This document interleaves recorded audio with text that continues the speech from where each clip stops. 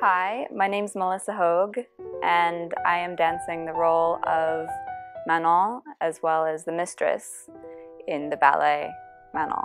It's a very big role, and I hope I'm not too ambitious in saying that it's probably the greatest role that I've worked on. Which is funny because I don't even know if I really like her.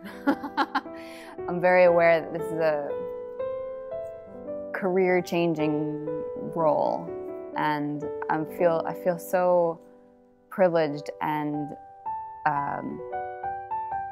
astonished to be dancing it. You know, this is something that I would have never seen happening for myself years ago. So it's a huge honor, and I